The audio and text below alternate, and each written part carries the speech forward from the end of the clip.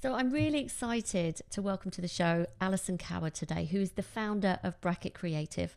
And Bracket Creative help teams work better together. Now, the first time I met Alison was when she was speaking at an agency nomics event, and she's a very well-known keynote speaker, and I was just struck by how she captivated the audience. Literally all of these agency leaders were scribbling notes because she was just so articulate, for one, but also her speech contained so much fact-based. There was data, there was thought leadership, that she was quoting books and statistics, and it was so impressive. And we've become friends, and for that reason, we're both in the same kind of industries. Alison works with lots of different types of industry and companies, but specifically we have an overlap in terms of agencies because she works with agencies. I would love for you, Alison, I know you've got over 15 years experience. I'd love you to just give us a flavour of your experience. Yeah, well, firstly, thank you for having me. I always love our chat, so I'm really looking forward to this. I think you've given a really good introduction to what I do already. My company is Bracket. I specialise in team culture and collaboration. I have been working in the creative industries literally most of my career. And specifically what I do at Bracket is around helping teams to become more creative, more productive together, essentially looking at high performance, how can they make the most of the talents of the team and get them to work together so they can achieve amazing things together and enjoy it while they're doing it as well. So I do a lot of workshop facilitation, which are sessions where I bring teams together, helping them to have productive discussions and figure out what they're going to do, how they're going to do it, strategy sessions, kickoff sessions, brainstorming, new idea type brainstorming sessions as well. The other thing that I do around that is a lot of my work is influenced by workshop facilitation, and I'll probably get into that a little bit later. But I also do kind of training and coaching and consultancy, because I think one of the things that's really important to me is that people within teams become owners of their culture and responsible for their culture. So I'm really kind of quite keen on helping people to develop the skills that I have, particularly in facilitation, and how they can have better conversations about how they work together. Fantastic. What I love, you always pop up on LinkedIn, and it's not necessarily that you're posting, it's because your clients tend to post about the experience of working with you, and they're usually just glowing with great feedback. So I know that you do some great work in the world. And why specifically, turning our attention specifically to agencies, because this is the audience that I'm talking to mainly, why do you think it's important for agencies to pay attention to their team culture? Yeah, so I mean, I come from the creative industries and a creative background. So my history is in working with creative people that have got creativity as their currency.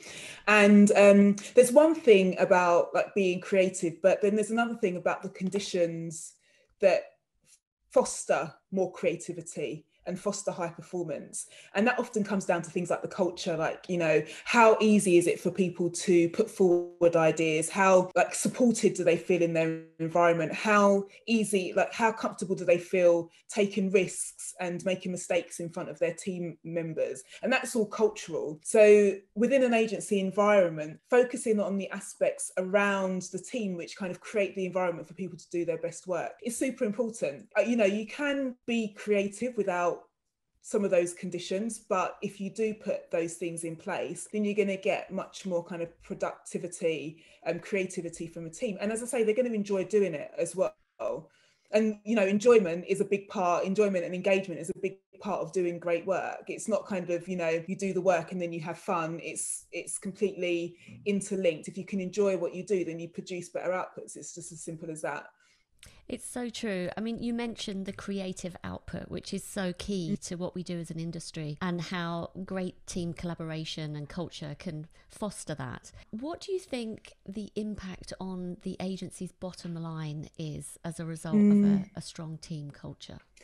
Yeah, well, I mean, the thing that comes to mind when you talk about that is, and this is what I spoke about at the agency nomics event. It was one of the things that I mentioned was the idea of psychological safety. It was a study that actually psychological safety comes from, I think it was coined by someone called Amy Edmondson, who's an academic. She does a lot of work around teams and teaming. But when Google did this internal research study into what made their most high performing teams, they found that psychological safety was right at the top of the list. And they thought when they did this research because they wanted to understand like what made the best teams perform highly and how could they replicate that, and they thought they were going to find things like IQ and like aspects like technical expertise, that kind of thing. But everything that they found was like more cultural, and at the top of the list was this idea of psychological safety, which is people feeling safe to make mistakes and take risks and learn from their mistakes, all within a team environment. So I mean, if Google were finding that this was what made them high performing teams, and I definitely think it's something that we should probably all take notice of. There's loads of research studies. I sort of can reel some off if I kind of look through my notes, but research that shows that when people are more engaged, it leads to more productivity. When people are happier in their work, it leads to more productivity. When people have good connections with their colleagues at work, it leads to more productivity. So there's loads out there that show that concentrating on culture is not, I think the problem with culture is that it can seem intangible, that I think it's a mixture of so many different aspects that it might be hard to pinpoint exactly which thing is having an impact on the bottom line, but all of it together definitely does. I love that point about psychological safety, and it's quite a well-known study in certain circles. But if someone's listening to this and it's the first time they've heard that concept and they're thinking, actually, I want to make sure as a leader of an agency that I am creating an environment that my staff feel that they are psychologically safe, that they can admit they've made a mistake or take risks. Why would they know they hadn't created that environment? Yeah, what would they look for? What would they look for? So honesty. Are people able to be honest? Are you able to constructively critique your teammates and team members' ideas without it turning into unproductive conflict? Are you getting ideas from people? Because the thing is if it's not psychologically safe, and then people are going to be afraid to say something that they think might be stupid.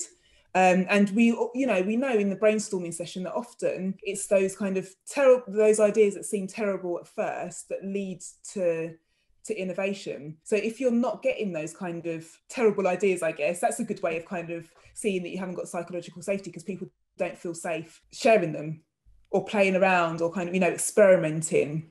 So I think those are some of the signs. Like, do you feel that people are being honest, are able to speak up and be honest? I mean, you can look at your meetings, for example, and I guess this is not always a sign of psychological safety, but it can be one of the things to look out for. But when you're running your meetings, are people speaking up? And does it feel like an environment where people do feel that they can speak up without getting, any kind of pushback or being blamed for getting something wrong or made to feel stupid? This is so interesting, because presumably if it takes a lot of self-reflection maybe and self-awareness on behalf of an agent or agency leader, for example, to recognize that. And maybe it's the middle management maybe that spot what's happening as a dynamic. And to that point, can you talk to us when an agency comes to you, someone from an agency, who typically comes to you, and what kind of sort of symptoms do they explain to you as to why they think they need to address their team culture? Yeah, well, do you know what, Jenny? This is super interesting, and this is something that I've discovered over the past couple of years through looking at who comes to me. I mean, first of all, it depends on the size of the agency, but often it is like an agency leader that comes to me. I find that the teams or the agencies that are really in trouble, I don't see them because they don't know what they don't know. They don't know that, it's likely that they haven't even registered that culture is something that is important to focus on, or they've completely dismissed it as something, and they think that it's a luxury and something not necessary. The teams that come to me, they're already on their way to exploring or looking at a team culture. I often tend to work, I have it on my website that I work with forward-thinking teams, because I really think that the people that come to me are the people that are already doing a lot right, and they want to know, how do we keep this going? We're growing, things are changing, how do we make sure that we maintain our culture? Because they already see how important it is. Or they might be at the kind of early stages of that. They're starting to kind of come round to the idea that we need to spend a little bit of time and resource on our culture. So I can't really say that I kind of see people that have like you say, the symptoms, but it's, you know, it's usually all the kind of things like we want to make sure that people feel included, we want to become more collaborative, we want to run our meetings better. So yeah, it's usually kind of towards the other end. That's so interesting, isn't it? It's almost like I can't tell you that this is important. You almost have to decide that it's important and then look for some help in how to make it better. Definitely, yeah, yeah. And I think, you know, it's not like you said around the self-awareness. This is not easy work. You know, there are kind of things that you can do to get things going and to start things off, which will make an impact. But actually the self-awareness, you know, if you've got a leader that all of a sudden realizes that their meetings aren't a place where people can speak up, that does take kind of like an admission that maybe I'm not running these meetings in the most effective way, which is like a self-criticism, which, you know, some people aren't ready for. How do you think the whole situation with COVID and this global pandemic where we've all had to work remotely, what effect do you think that's had on generally across the board on team culture? Massive impact. I think if people weren't thinking about it before, they're definitely thinking about it now. People have really seen, I mean, in the conversations that I've had, people have really seen the connection and engagement piece. Like, how do we stay connected as a team when we're not sitting next to each other? And yeah, meetings, online meetings, Zoom meetings, like how do we run our meetings to make them more engaging and we make the best use of our time? I think, you know, again, one of the things that I was quite interesting at the start of the pandemic, you know, this was something that none of us had experienced before. Like, I was kind of looking around at teams and thinking, is the stuff that I've been doing with teams over these years, is it relevant in these times? Does it work? Is it, you know, is it going to hold up? So I was kind of, you know, just observing and seeing what was going on. But one of the things that I remember quite distinctly at the start of the pandemic was, you know, there was kind of like that initial rush to get everyone working from home. So everyone focused on like the tech and like, can we work from home? And there was this kind of like wave of Zoom screenshots on LinkedIn Yeah. of like, you know, people with, you know, maybe with the silly hats on, or, you know, showing that we're all working from home, we can all do it, we can all work from Zoom. And me sort of like thinking, it's great that you've been able to get on Zoom, but that's not culture. That's not team culture. Team culture actually happens in between those Zoom meetings. So I think there was kind of, I think, a realization of what culture really is. Not just kind of people feeling good and happy and the kind of, you know, the Friday night down the pub. It's really all of everything and all the stuff that we can't see as well, how people feel about their work. Give us a few examples of what good looks like. Good looks like, I've spoken about a lot of it. Good looks like anybody being able to say, this isn't working in the way that we work together, let's improve it. It looks like anybody within a team standing up and saying, I would like to improve this within our culture. Like, what can we do together? It means somebody in a team. I mean, I talk a lot about facilitation, and I think that's really key to meetings. So for me, an ideal, this doesn't always happen, but an ideal is anybody being able to facilitate those meetings and all of those meetings being productive and the best use of everyone's time. It looks like a team, like if you were to ask a team, like, what is it that you're all working towards? Everyone would be 100% super clear. It looks like a team being aware of the value of their teammates and their team members, understanding everyone else's contributions as well as their own, and having empathy to how people work differently. Yeah, there's a mixture of things. Lots, I mean, I could go on forever really, but yeah, it looks like a resilient team. You know, like how well does a team stand up? Like if something changes within the team, it could be a pandemic. I mean, we've kind of experienced that now. Like, how resilient is the team? Like, how does a team kind of bounce back quickly, or how does a team kind of rally round and support each other through that? So those are the kinds of things that I look for in cultures, in team culture. If someone's listening to this and thinking, oh my goodness, I'm a leader in a business and I believe that we've got a bit of a problem. You know, I don't see people standing up and presenting ideas. I don't see people being quite bold in their thoughts and being able to express themselves. Where do you even start? Like, can you give us a few tips for someone listening that think what they could do about it?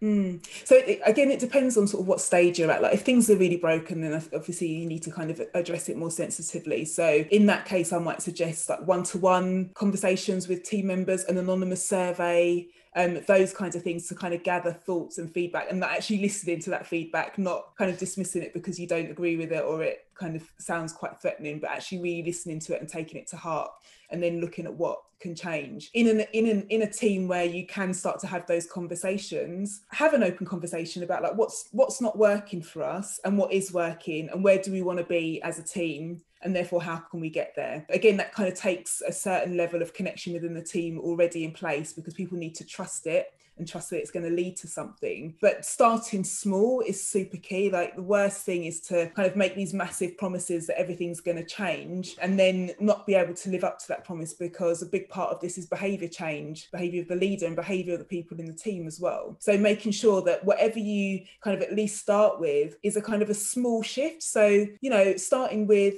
our weekly meeting. How can we improve that? How can we make our weekly meeting more collaborative and more inclusive? And working on that over a period of time and seeing the shift. And if you see the shift in that weekly team meeting, you're going to start seeing the shifts in other places, as well as building up the momentum to kind of try new things, because the team would have seen that actually they said that the meetings weren't working. They were involved in figuring out what will make that meeting work. And then they started to see those changes actually take place, and they can feel the difference. It's such great tips, such great advice. Recently, I heard of an agency who had been listening to their team, which is great, as you say, and the feedback was, we're having too many internal meetings. Everyone's zoomed out, they're exhausted, and they wanted some control back on their diaries. So they decided to have a no internal meetings day a week, you know. And what else have you seen, other examples of little initiatives that have been helpful to teams? In the pandemic, one of the things that I've seen is, and I've advised teams on, and I've seen teams doing this as well, is making space for the social connection, because we don't have that now, do we? We don't have the kind of, we can just walk over to someone's desk and ask them a question or say, let's kind of take a coffee break together. So actually being intentional and making the space for that. I've heard of some teams using, there's like a little a plugin on Slack called Donut, which randomly pairs people for coffee. So there's that, the social connection. What else is there? What else have I seen? So the no meeting days is something that I've seen as well. One team that I've worked with actually gave the example of giving everybody like rotating the responsibility of doing a little activity at the start of a team meeting, which was a fun activity. And everybody had responsibility in a kind of in turn to do that, to kind of involve them and to kind of surprise the team also. What else have I seen?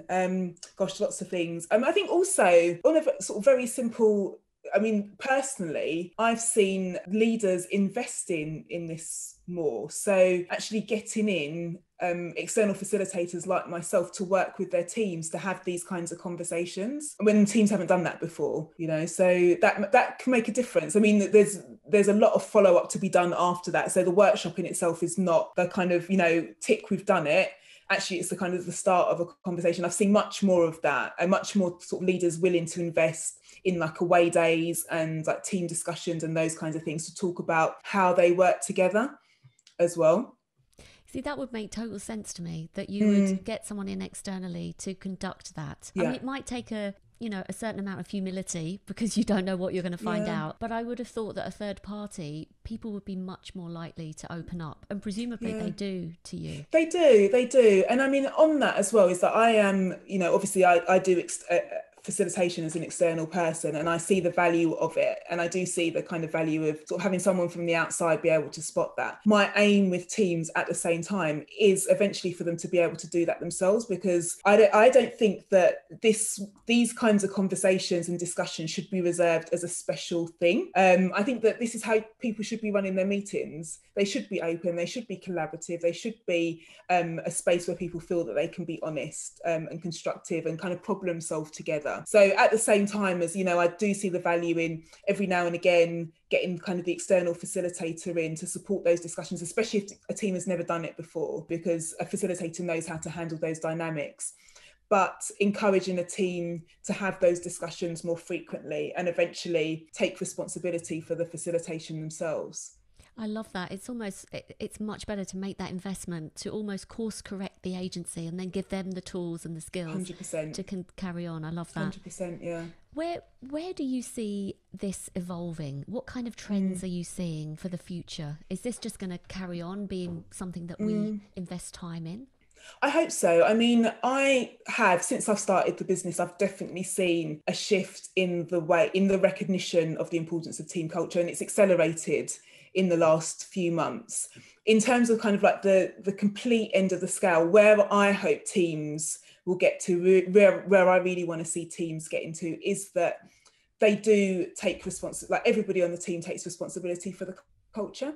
So it is like a kind of self-evolving, self-sustaining, continuously developing team culture, rather than it kind of being seen as something that you do once and then it's kind of done. And the reason I see that happening is because change is change is normal now. Like we should expect change, and a team needs to be able to kind of take themselves through those changes. I mean, it's great if you can bring an external person in, but what's much more powerful is if the team themselves have the skills to be able to kind of adapt and respond to what change is happening around them. So that's where I hope team culture is going, in that it becomes like much more a natural part of the work conversation. We're not just focusing on the output and what it is that we need to create, but we're also having conversations about how we get there together. I think this is fantastic. I've got a question for you. With the way we've been working recently, particularly agencies, obviously this is really super relevant, where you have a team that you want to enhance the way they work and be more productive, be more collaborative. What about if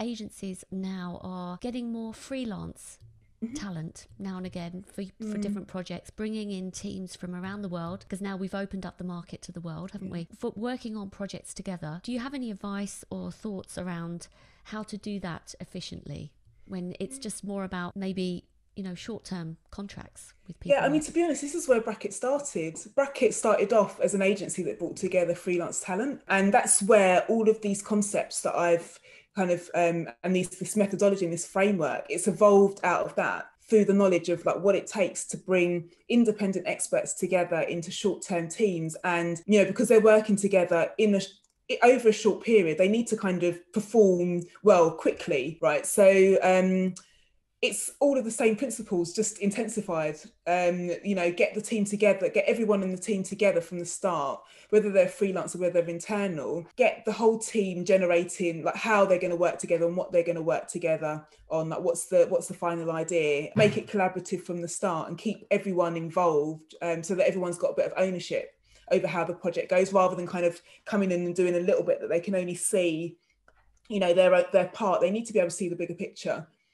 So that's exactly what I was doing when I first started up Bracket, which was like bringing these teams together, no matter what their kind of discipline was, getting everyone together at the start of a project, having a discussion about like, you know, this is what the client wants, this is the skills that we have on the team, but what can we do?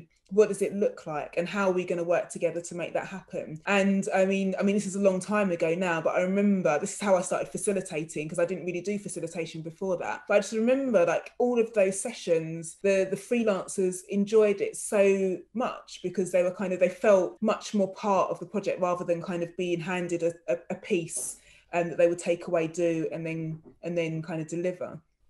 It just feels like such a no-brainer, doesn't it? It does. It does. Yeah, it does. I've been talking about it for ages, and I think for me, and you know, I know there's lots of complexities involved within companies and agencies and teams and organisations. At the same time, I think that if we kind of kept it simple, which is, you know, how do we get great people together to do great work? That's what we want, right? We would kind of probably make it a lot easier on ourselves. Absolutely. And you want to get it right first time, don't you? Because time is money, and the longer they have to work, you know, over and above the original brief, it's just costing everyone money. So it's absolutely no-brainer. It's been fantastic. The amount of information you've shared, Alison, and the insight you've provided is great. I know you have a team culture program, which obviously you've been iterating over years. So it's now probably a well-oiled program with all of your experience. Can you tell us a bit about that?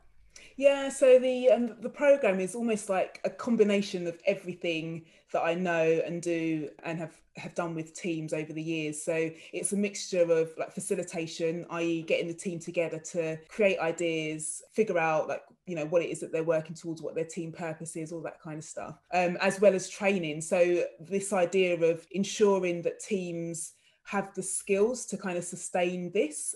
So teaching them things like facilitation and how they would have conversations about designing new ways of working together, as well as team coaching as well, because every team is unique. There's no kind of like cookie cutter approach for making a team work. A team culture depends on who's in it, what they're working on, the nature of their work, what that team looks like together, the environment that they're working within. So the coaching addresses the specific issues for that specific team, and it's a mixture of all of that stuff. So yeah, training, facilitation, coaching, consultancy, to get a team to a level where not only do they know what they're working on, they know their culture, they know their identity, but they've got the tools and the skills to kind of sustain that if any changes happen, or someone joins the team, someone leaves, if they face a new challenge together as a team as well. I can imagine that it's not only an effective process to go through, but also a fun process. Yeah, I should hope so. Yeah, I always hope that it's fun to work with me. But yeah. The thing is with this as well is that, I've learned a lot. As you say, I've been doing this for quite a while, and I've learned a lot about teams and kind of evolved my own thinking around it. And I think when I first started doing this, I was so focused on collaboration and the team as a unit, and I wouldn't say that I forgot about, but I didn't really see the relevance of the individuals within the team, which sounds bizarre, but I was kind of looking at the team as a whole rather than the individuals in the team. And then it kind of dawned on me that if you want a team to perform well together, then those individuals need to perform well individually, right? They need to be self-aware. They need to kind of know where their opportunities for development are. They need to know how they fit into the kind of collective goal of the team. So you kind of need to work on those two levels. So the program kind of works with the team in terms of the dynamics of all of those people coming together, but also works with the individuals to ensure that they are engaged and connected, and their areas of development that's being focused on in terms of how do they contribute to the bigger picture. Makes total sense. What are the first few steps that you take when you start working with an agency? So there's an assessment. There's lots of kind of interviews and kind of where are you now? Actually designed a bit of an assessment which is on my website, just about to be released actually. So it kind of helps teams to figure out what stage they're at, whether they need to fix their culture, whether they need to build it, whether they need to sustain it. But anyway, after that, it's like a 5-minute quiz, and there's more investigation into like what are the actual dynamics in the team, like what do people in the team feel like the priorities are to address or fix or improve or work on, and then we'll set up a plan around that. So there's the 5 pillars of the program, which are the kind of things that I've learned that are important for high performing teams, but then there's all the pieces in between, which is where the team gets to really address the issues based on their own specific culture. Sounds like a really useful tool. We'll certainly put the link to your website, because I think even if it's not live yet, when someone listens to this, I'm sure by the time they listen, it'll be live. How do you get inspired, Alison? Like who do you follow? What kind of sources of inspiration do you go to? I'm always reading. I do sort of, I've got some Google alerts set up for things like collaboration and creativity. Do you know what? I get a lot of inspiration from, it sounds really boring, but I get a lot of inspiration from academic papers. I really love reading, kind of like research papers on meetings and the connection to well-being and like how to, increase creativity and productivity and the value of facilitation. So I get a lot of inspiration from those kinds of studies. Yeah, I mean, I love hearing about teams that feel that they're doing good work and kind of seeing examples of things that they're putting in place to get inspiration. I think one thing that's important is that you may see something work in one team culture and you can take inspiration from it, but it may not work for you in that exact same way. You may need to kind of adapt it. So I do like kind of reading about teams and what they're doing and sort of what they've learned as well. So yeah, and I've got like a stack of books behind me there that I need to get through as well. You are probably one of the most well-read people I know, and it was clear from your talk that you did. I mean, it was just bam, bam, bam with all these statistics, and it was just, it's evidence-based. Everything that you talk about is evidence-based. So I think it's really, really powerful. If someone's listening to this, who ideally is the ideal person that you think you can help the most? Like, who would you want to contact you, and how would they do that? Yeah, I think anybody that's got responsibility for a team and is able to invest resources in, their development, essentially. So whether that's kind of a middle manager within a larger organisation or a senior leader within a smaller agency. Although I'm happy to talk to anybody, to be honest. Like sometimes I go in and I do kind of, coaching with people that want to learn to facilitate more effectively, even sort of people. I mean, one of the things that I feel quite passionate about as well is that obviously from a business point of view, certain people that are able to kind of invest in what I do. But I'm also really passionate about helping people that work within teams who might not be at that level, but really can see that there's things that they can improve, and they've got like a real passion to make their working environment and their team's working environment better. So if you're one of those people, then feel free to get in touch, because I always like talking to people like you as well. And you can go to my website, bracketcreative.co.uk, or find me on LinkedIn, Alison Coward. Fantastic. Have you got any final pieces of advice for anyone listening to this about team culture? Yeah, I mean, I think I said it before, but start small. I think, you can feel very passionate about improving team culture, and I think that's great. Like, definitely if you're in the stage where you think, like, this is something we want to work on, but be realistic about what it takes for people to change their behaviour. Like, it's not instant. It is, something that you will work on over time and hopefully continue to work on. So taking like a small first step just to get the ball rolling, just to get buy-in, just to get people feeling a bit motivated that change can happen, and then go from there. Thank you. That's great advice. I love talking to you, Alison. You can see in your eyes how passionate you are about this subject. So I hope people will get in touch and benefit from your services. Thank you so much for joining us. Well, thanks for having me. Brilliant. Thank you.